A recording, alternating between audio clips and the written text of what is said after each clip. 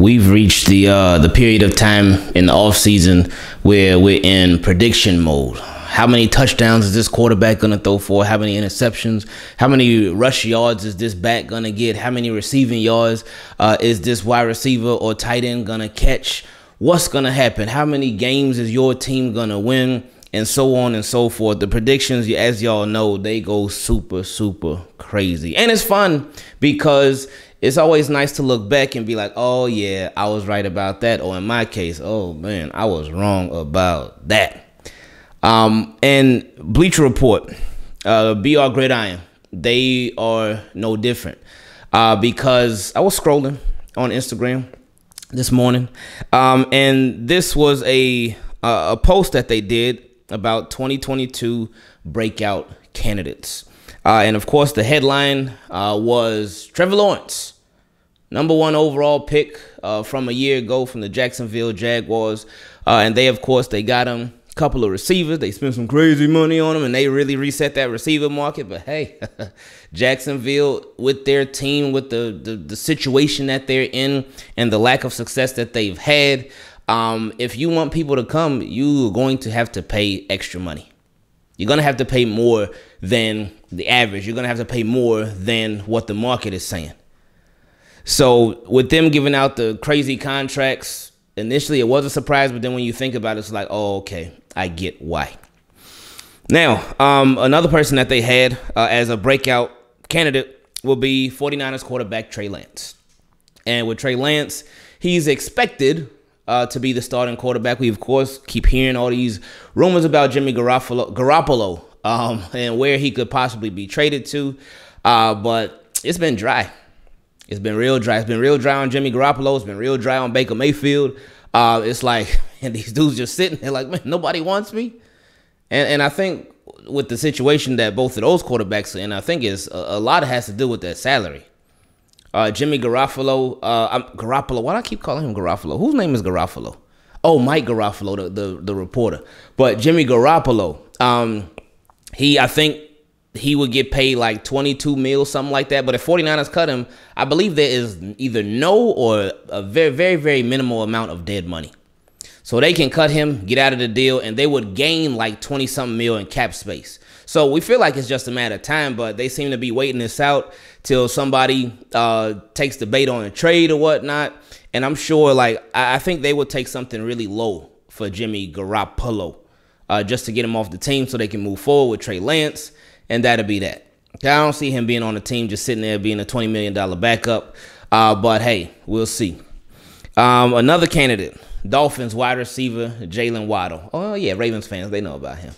We remember him from last year, and that Ravens-Dolphins game. He showed himself. But now I can see why they have him listed as a breakout candidate because of one of his newest teammates, that being Tyreek Hill. And you got two receivers with crazy speed on the field at the same time. You know Tyreek Hill is going to be getting a lot of attention. And with him getting all that attention, Jalen Waddle, it should put him in more favorable situations and more favorable matchups. So I can definitely see why he would be a candidate for breaking out. Another one, it's a good one. It's an interesting one right here. Broncos wide receiver Jerry Jeudy, South Florida's own, by the way. And with him, I think the reason why they have him as a breakout candidate is not because the situation changed. They added another receiver. They added another weapon. No, it's because they added a quarterback. And they added a legitimate quarterback with Russell Wilson, who's going to get Jerry Jeudy that ball. They made a serious upgrade at the QB position. And when you make a serious upgrade at the QB position, it affects everybody on that offense. And then, of course, it affects the defense, too. Because if your quarterback and your offense are moving the ball, they're scoring points, then that makes it easier for the defense. And Broncos, they already had a good defense.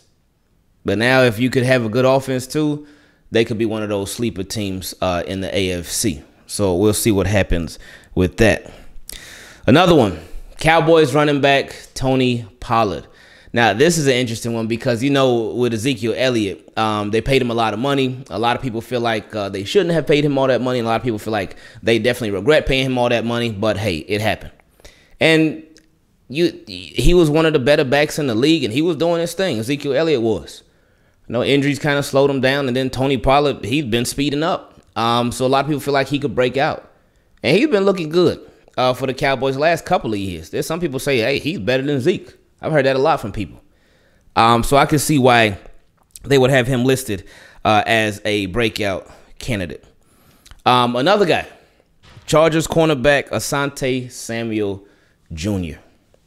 And I think the biggest reason that they may have him as a breakout candidate, obviously you got Derwin James behind you. And they just signed the cornerback from the Patriots, who I wish we could have signed, but I understand it big money right there. J.C. Jackson. There we go. J.C. Jackson, who catch like 1 million picks a season. So with him, quarterbacks, they're like, man, if we throw to his side, he's going to end up picking us off. So let's throw to the other side. So this will give Asante Samuel Jr. a chance to really evolve and emerge. And another thing that goes in his favor, Khalil Mack and Joey Bosa, same field, same time, same team. Yeah, that's trouble. Even though Khalil Mack over the past couple years, he has been a little down. And he was hurt too in a little brief period of time. But still, Khalil Mack and Joey Bosa. Because we've seen it before where some players, it'll be like, man, this player's starting to fall off a little bit. But sometimes they just on the wrong team. Sometimes all people need is a fresh start. And they just feel rejuvenated. Jets wide receiver Elijah Moore. And I think he could be a breakout candidate because maybe Joe Flacco starts. No, I'm just playing. But another guy that they had on here that a lot of us are pretty familiar with, Ravens wide receiver Rashod Bateman. They have him as a breakout candidate for the 2022 season. And I think if you ask really any Ravens fan, like really think about it. If you ask any Ravens fan, who's a breakout candidate for the Baltimore Ravens this year? I feel like 99% of them would also say Rashod Bateman. Why? Because of opportunity. Opportunity is probably the biggest thing right here. Hollywood Brown got traded to the Cardinals. So now Rashod Bateman, he elevates to sort of that #1 receiver role. He of course, has to take it and make it happen and earn it. But that's what the expectation is, that he becomes Lamar Jackson's #1 receiver. And I know a lot of people say, oh, no, Lamar Jackson's #1 receiver is the tight end Mark Andrews. But we're talking about the receiver position. The Ravens, they showed last year how much they loved Rashod Bateman and how much they really valued Rashod Bateman. Now, there were times throughout the season when the way that they showed how much they valued him, it got a little murky, because I remember in his very first game, because he had missed the first 5-6 games with injury. He came back in his very first game, and like I told y'all recently before, I didn't think that he was going to play a bunch of snaps. I thought maybe like 50-60%. But no, he was out there a lot. Very first game, him and Lamar Jackson had chemistry. They had him out there like the whole game. But then a couple games later, I remember the Dolphins game. And it was so confusing. It was frustrating. Rashod Bateman and Lamar Jackson, they were on the sideline frustrated. But in that Dolphins game, it's like, man, Hollywood's struggling. Sammy Watkins struggling. Where's Rashod Bateman at? And he was on the sideline. He was healthy. Nothing wrong. Standing up. Walking around. We saw that number 12 pacing. Because where we sat at that game, it was on the Ravens sideline. Not on the sideline, but on their side of the field. And we kept seeing Rashod Bateman going back forth. I'm like, well, why is he not on the field?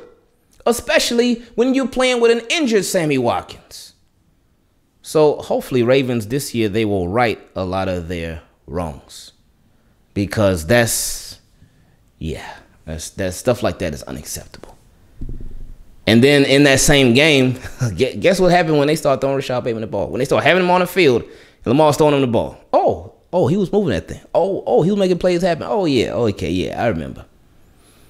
So with Rashod Bateman, but now with there being no Hollywood, with there being no Sammy Watkins, that really, and with them having not drafted a wide receiver, that really elevates him. It puts him in a real good position to be a breakout candidate. And I don't think any Ravens fans will be like, oh, no, Rashod Bateman, he wouldn't be breaking it. No, everybody would agree. Everybody would expect it. And last year, I think Rashod Bateman had about a little over 500 yards. But the thing with Rashod Bateman that you got to remember, he only played in, I think, 12 games. He had 500 yards, but a lot of those games were not played with Lamar Jackson. Some were played with Tyler Huntley. There was a little bit of Josh Johnson in there, but a lot of it was not with Lamar Jackson. So that's something to think about too. And that's something to consider when you talk about Rashod Bateman being a breakout candidate, and why it just makes so much sense. Ravens upgraded their offensive line. That would lead to more and better and more quality protection for one Lamar Jackson, to where it could give him more quality and better time to make his throws. A lot of times last year, Lamar Jackson had to make throws on the run. Had to make throws while some of the pocket was collapsing. Just had to make a lot of Superman stuff happen. But now we hope that the Superman stuff ends up being far and few. We hope that offensive line can do its thing. And what that offensive line does, it helps out Mark Andrews. And if it helps Mark Andrews, you know there's going to be a lot of attention on him, it could help Rashod Bateman too. So Mark Andrews, the attention that he draws, it could end up freeing up Rashod Bateman a bit. But then, what if teams are taking out Mark Andrews and Rashod Bateman? What if they double in both of them? Who's going to be that guy to step up? Well, that's a whole nother conversation. But I can understand why Rashod Bateman is looking like he is going to break out this year. Because if I had to pick somebody to break out this year from the Ravens, especially on offense, it would be him all day. All day. So BR Gridiron, this is one of the better posts that y'all had recently, where the Ravens were involved at least. Because I remember last week, we went over one of the posts where they were talking about trading Marcus Peters to the Colts. Oof, yuck, gross. That's so disgusting. So disgusting. But in that same post, they talked about trading Chuck Clark to the Cowboys, trading Nick Boyle to the Giants in exchange for Kenny Golladay. And the Ravens trading for Scotty Miller. So, anyway, this was a much better post from y'all, which I appreciate it. I love y'all, team. Keep it clean. I appreciate y'all so much. Thank you for everything that y'all do. We out.